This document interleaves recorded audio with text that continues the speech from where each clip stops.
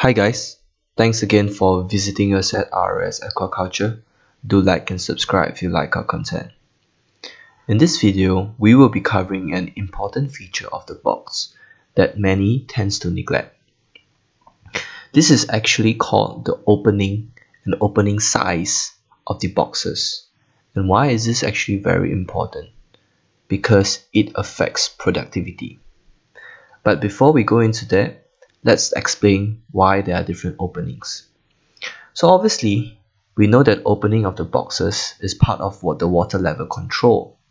Obviously, the height of the opening needs to be higher than the stand-off pipe to ensure that the water do not overflow from the front.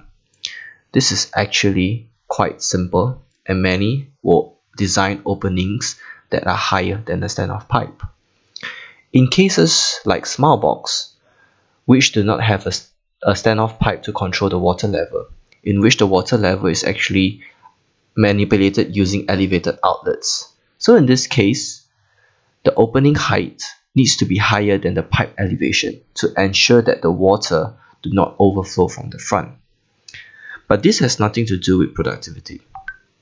In this video, my team member will actually be demonstrating how does she take up a 700 gram crabs from the first box.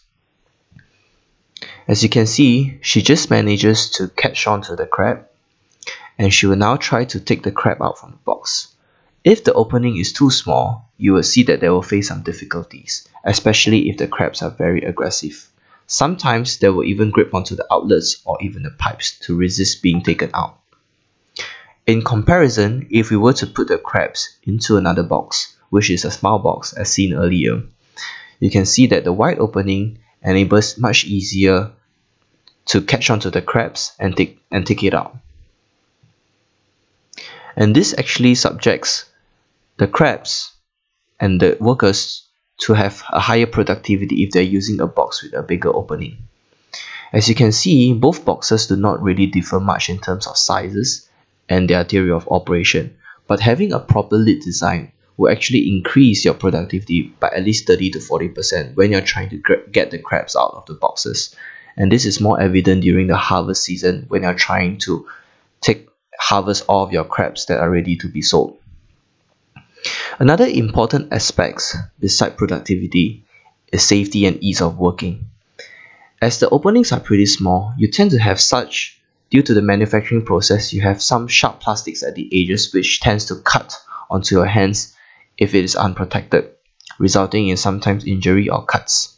So what we like to practice in our farm is to use rubber gloves when we are feeding or extracting or harvesting some of the crabs or even cleaning operations to ensure that we are safe from cuts and injuries. So that's all for today.